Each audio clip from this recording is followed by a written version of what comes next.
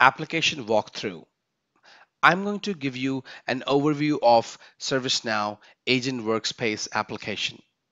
What are its modules, how exactly end user sees the application. That is what I'm going to show you. So let's take a look. This is my personal developer instance. In order to go to Agent WorkSpace, you need to type here Agent WorkSpace. So you will see this application. So the name of the application is Agent WorkSpace. Now under Agent WorkSpace, you have different modules. The first module we have is Agent Workspace Home. So if you remember, like in our one of the video I mentioned just the application, that how exactly this application looks like, and what is exactly the home page user sees for this Agent Workspace. So this is exactly the Agent Workspace. So if you will click on that Agent Workspace Home, then you will see this page. It shows some different configuration which we are talking about. And as you see, like we can go to list, we can go to search, and we can also see the different like data we have, or maybe RQ, so open request, or maybe CMDB. That's what you can see here. Now, the next module we have is Agent Workspace Guided Setup. So as I mentioned earlier, ServiceNow has like provided you the guided setup for Agent Workspace as well. So if I click here, it is loading. So now it is showing me the Agent Workspace guided setup. So it's saying, and I can click on start button. So I'm just clicking as of now. So I clicked on start, get started. And it says the different settings, different configuration you can do in order to implement Agent Workspace in your organization. So if you are implementing Agent Workspace first time in your organization, so I would definitely recommend to use this Agent Workspace guided setup, which would definitely help you step-by-step process to implement Agent Workspace in any instance. So you can see it has like different steps you can configure, like different configurations as per your requirement. So for example, if you don't have chat in your instance, if you're not using it, then you don't have to configure it. If you don't have like CTI calls, like calls directly handled by ServiceNow, then you cannot configure it. So it depends on the instance you have and the kind of functionalities you have enabled in your instance. The next module we have is settings. So if you will click on settings, this will show it. And this setting will show, like for example, new record menu item, that what exactly the menu items will be. For example, if I will click on that new button, then what exactly it will create. That's what you can select right here. And then we have like new button list exclusion. Now what is excluded from that new button? That's what you can mention here. Then we have like notification triggers. So if you want to send some notifications like UI notification triggers, then you can mention those triggers right here. Then we have new record menu. Now, if you remember, we saw that new record menu items in settings that you can configure here. So as of now, it is just showing the interaction. Then we have search sources. So if you will click here, whatever search you have in a global search and wherever it searches, you can mention here all the sources, the tables, the kind of data you want to fetch while like agent put the keyword in that global search, it will search in these tables and show you the results. Then we have this form settings where you can like do ribbon settings, you can do form header settings. Then you have lists. Under lists, you have list categories and then list filters.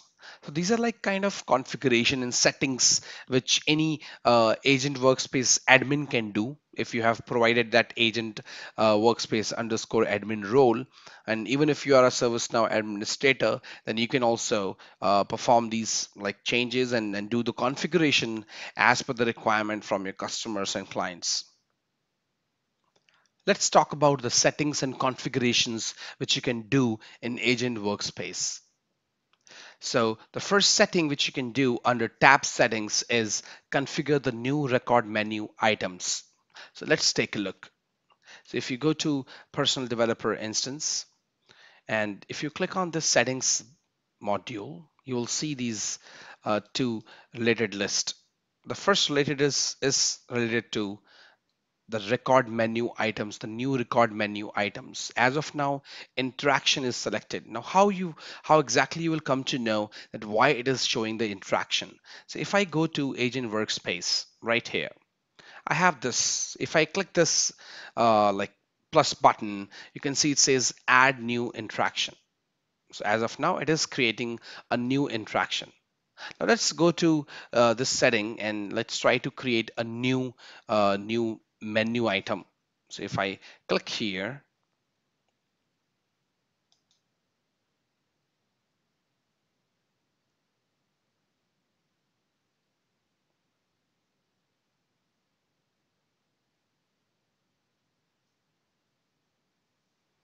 now it is telling me for table to select. So let's select ticket.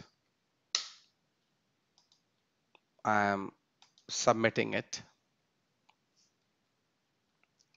And let's go to our home page. If I refresh, now this time you can see it is not showing you that interaction option because you have selected a new option, add-on option. So if I click here, it will ask me, do you want to create a ticket or you want to create interaction? So you can create multiple menu items for this new button so that it will ask you. So I hope you understand that why ServiceNow came up with this agent workspace. It is giving an opportunity to IT agents or agents that they can directly, and it is like pretty much fast. They can click this button, whatever things they want to create, or any record they want to create, which they create daily, they can just select it right from here. So if I click on ticket, it will load the ticket form. I can fill up the details and I can save it. Another setting which you can change for tab settings is prevent new record creation from a list. So if you will go to the instance, we have the second related list where all these tables are excluded to show the new button. So if you will go to the agent workspace, and if I go to list, now these are the lists you have. So any agent who would be able to see these lists. So if I click on, for example, assign to me, now, as of now, you will see that I'm able to see this new button, but there are some tables which are excluded to show the new button. So what I can do, I can, for example, if I click on servers, in this case, you will not be able to see this new button. And the reason behind it, because you shouldn't create it. So it's just it's kind of a functionality which is related to the visibility or kind of a access level for your agents, that if you want them to create new record for that particular table or not. So as it is as per the requirement and situation you have in your organization. You can also perform the changes and do the configuration for lists. So as you can see the different lists in Agent Workspace. So if you will go to the instance, you have this list. Now you can also do some changes or change some settings for this lists. So if you will go to your UI and then under list, you will see the list categories and list filters. So the first one is list categories. If I click list categories, you will see these are the categories we have, like task, SLA, incidents, request, catalog task, and CMDB. If I go here, that's what I have. Now these are categories, and you can define yourself and list whatever you want as per your requirement from the customers. And then we have list filters. So the second one is list filters. If I click on list filters, this shows me all the filters for that particular section. Now, as an example, you can see we have assigned to me, or if I go to my agent workspace, I have now these are my categories. Under task, I have my work, my group's work, and this is picking up everything from here. And it also shows that mapping, that what kind of category it should like put this particular list or filter, where exactly, in which, under which category. And if I open this, let's try to open this. You can see it selects the table. It also selects the condition. At the same time, it also shows the columns. That means if I go to agent workspace, and if I am on, for example, incidents.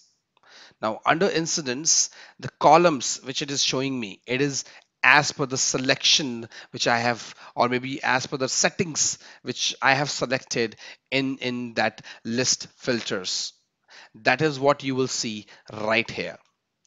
So these are the settings of agent workspace lists you have, which is visible by IT agents or agents working on ServiceNow instance.